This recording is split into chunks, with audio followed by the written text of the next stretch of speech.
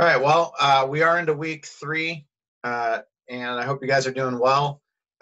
Based on talking to the teams that I talked to around the state, I'd say a lot of our teams are kind of wrapping up their prototyping and their kind of idea phases, and they're hitting the CAD hard, and in some cases they're beginning to manufacture, fabricate parts, assemble drivetrains, things like that. So hopefully that's about where you guys are too, and it's going well.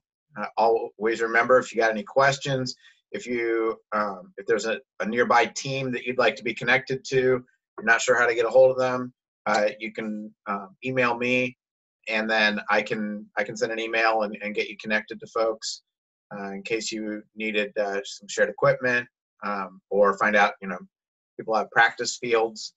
Some of that information is going to be coming out in the mentor update email, so be watching that. I am going to start posting. Teams have been sending me information about field accessibility, so be on the lookout on those mentor update. Down towards the bottom, there'll be some information about who has what, like half field, full field, when it's available, how to contact the people, where it's located, and then you guys should be able to go from there.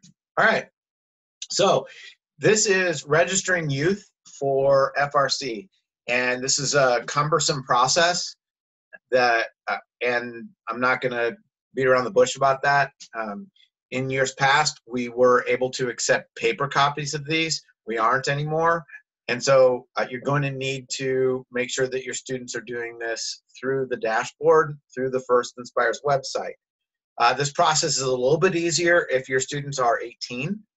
So if they're a senior and they're 18 years old, they don't necessarily have to do the process that I'm going to describe tonight. They can just kind of go through as if they're the parent and do this themselves. But in fact, if they're 18, the first website won't let a parent register them. So they have to actually register themselves. Now that doesn't have anything to do with your school. That's the first stuff. So students under the age of 18, parents need to start the process. So the students actually don't create an account on the first website. The parents do. So first step is the parent needs to go to firstinspires.org. They need to sign up. If they haven't already, they need to sign up for an account. And this is true for your mentors as well. If you have a mentor who's joined the team, who's working with your students, who's going to be coming to our events, they need to get an account. They also need to be invited by you to the team, and they need to go through the youth protection program.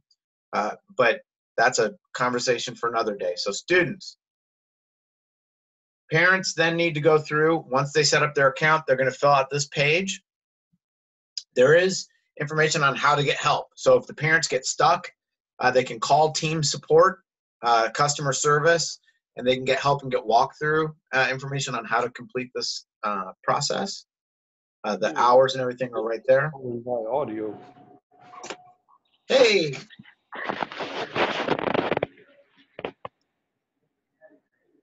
Hello. All right. So they fill out this information, then they register.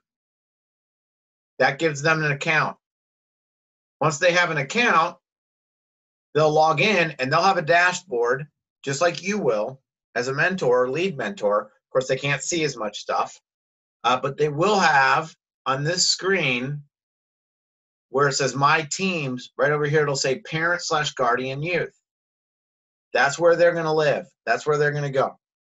They're going to go there and they're going to add a youth. And I used my dashboard here as an example, so you can see my son, who was in robotics. He's 20, so he's no longer in robotics. So when you add a youth, it's going to go through this youth profile. The parents are going to enter on all this information: the youth's name, address, country, zip code, and then there's some demographic information they're going to ask, birth date, etc. And here's a closer look at the demographic information: birth date, gender, race. Now, they actually don't have to answer those. There is a, in the drop-down, there is a prefer not to answer option on those, okay? So then past program participation, this is where they would plug in if the student had participated in any of our previous programs. So First Legacy Junior, FLL, FTC. First is just trying to get information on these kids to see who has experience or who's new to FRC. Okay? So they would fill out all this information, click next. Next, they're going to get to school information. So if the child is homeschooled, there's an option for that under the school dropdown. So, and they're going to pull that school information based on the demographic information from above. So when they put in that they're from, from Kokomo, Indiana, or West Lafayette or whatever, that Indiana will kick in this drop down here, and so then it'll only be Indiana schools that'll be on this drop down list. They'll bind the school, and again, if they're homeschooled, that is an option that says homeschool. Current grade in school as of September 1st, and then if they're eligible for free or reduced lunch. Again, first is trying to track some of this information for demographic purposes. They don't have to answer that question. There is an option there to say I'd prefer not to answer. Okay. So now, here's what it sort of looks like. I filled this stuff out. After they choose their school, it's going to ask, is it a public-private, current grade, when they're graduating, if they're eligible for free or reduced lunch. You'll notice some redacted information there with the blue squares. But that's what the form will look like. Going through some of this kind of quickly because this is just pretty basic information. Here's where we're going to kind of get into, slow down a little bit, okay? So the consent and release. And this is what this is really all about. When they initially sign their student up to participate, they will only see the first consent and release form. So that's the first headquarters consent and release. Here, because we're in a district, they have 2 consent and release forms that they have to have checked off on here. So when they initially register their student, they will only see the first one. They'll scroll down and they'll accept the consent and release. And as they scroll down to the bottom of that window, they have to actually physically scroll that window down. Then all of a sudden it'll give them this option to accept. And by clicking accept, that's as good as their signature, okay? Now, they have to apply. So now that they've registered the student to FIRST, they have to apply to be on a team. So they're going to apply to be on your team. And under the youth profile, they will go ahead and click FIRST Robotics Competition, the team number. So they're going to need that. I think some of us take it for granted that everybody knows our team numbers and people know what team number. Don't take it for granted. So if you're sending your kids home to fill this stuff out, make sure your kids know their team number, especially rookie teams. That might not be a thing yet for your team. Your team might just know themselves by their name. So make sure your students know what their team number is, right? And that's that 4-digit number that you've been assigned. That is going to become a part of your permanent identity, right, as you move forward. So after you enter the number, it should populate the information about that team right here. You'll click apply. So now you'll get a confirmation page saying you've applied, you're registered. Now the lead or alternate mentor will get notified that there's a new application, that a student has applied to be on the team. Then that lead mentor, you guys, will accept or decline that student, right? If they decline the student, then we're done, right? But in this case, you're going to accept them onto the team. We're not done, because once they're accepted onto the team, now the parents have to log back into their account. They have to go back to their dashboard. And this is what it looks like here on their dashboard once they've applied to the team and they're waiting the mentor approval. This is what it looks like. It'll say pending coach.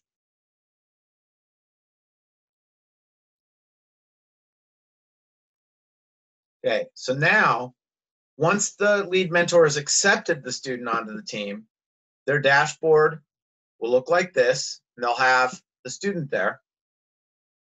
And they'll need to go to youth options. And under youth options,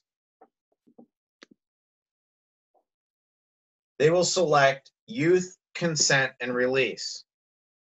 And just a side note, by the way, this PDF file, send out to you all. I've sent it out a couple times, and it's actually on the Indiana First website, but I'll send it all again to you tonight. So they'll select youth consent and release. And then here's where it's a little weird. So when they get there, they're going to see the first headquarters consent and release form, but they're also going to see this little triangle. They're going to click on that, and it's going to collapse all that information about the first consent and release. Because down here at the bottom, you'll see on the bottom of the page, they will see 2019 Indiana First consent and release form. They will click that, and then the Indiana First consent and release form will appear. They'll be able to scroll to the bottom. And once they scroll to the bottom, they'll be able to click accept.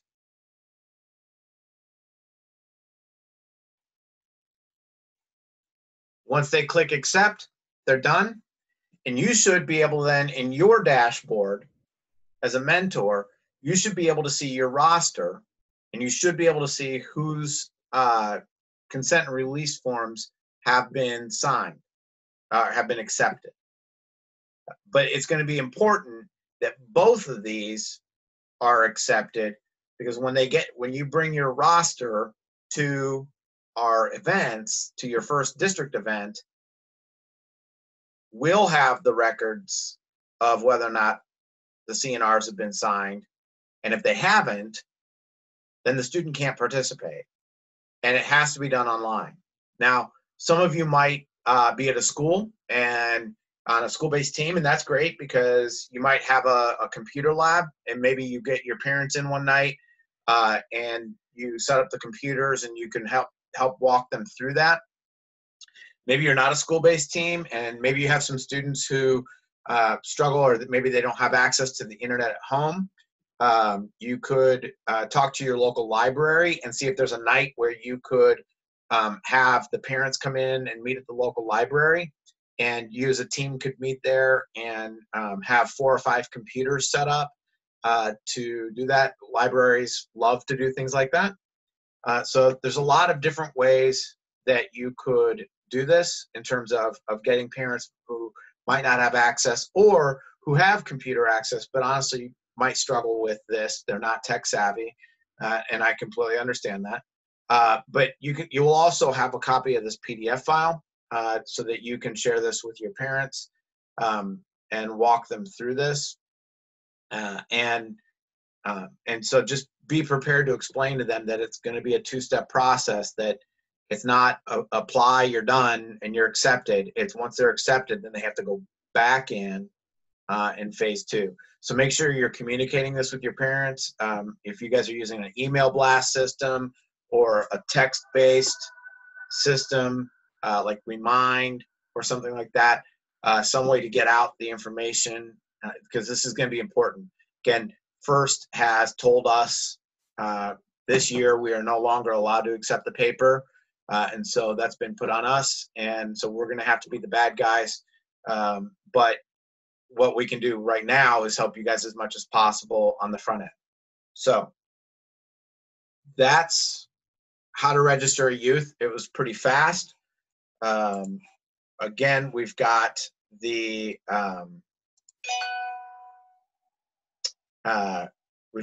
chat open.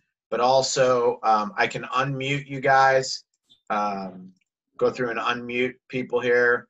Are there any questions? You know what I'm saying? I was just going to sort of tag on with one of the things Chris was saying there. We did on Channel Aquatics last season, we had a parent meeting. We got all the parents together for parent meeting stuff anyways, but we also took them into a computer lab and just had everybody go through and do it right then and there. We could kind of walk everybody through it.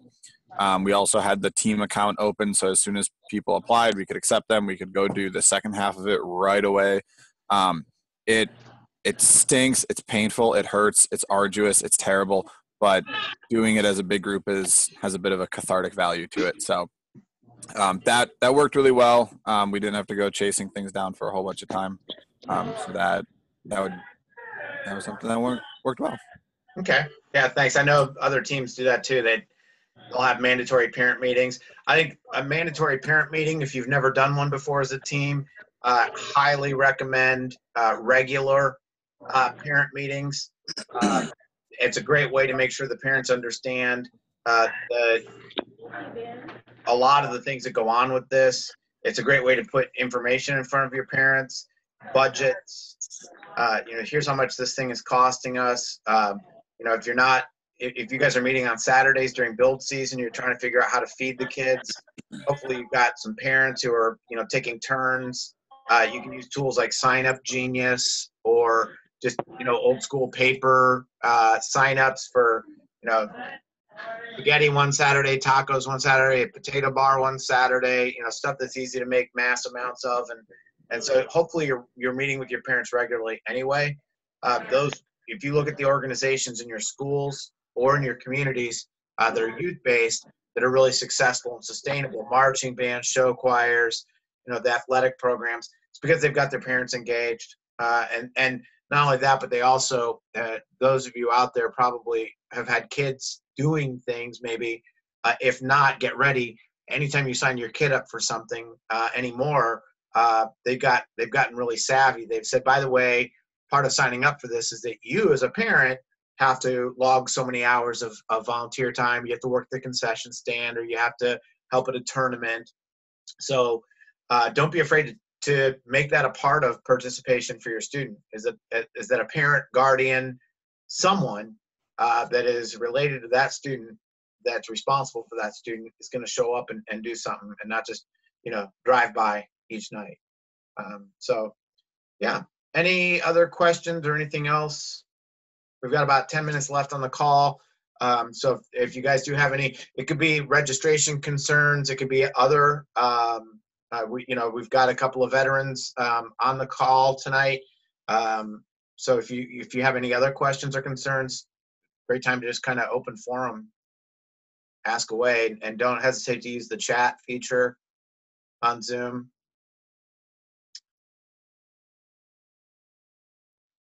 Wow, great. So it sounds like everybody's got a fully functional, well-built robot ready to go. I'm just trying to think of anything else. Tonight, this was really the main focus of the call.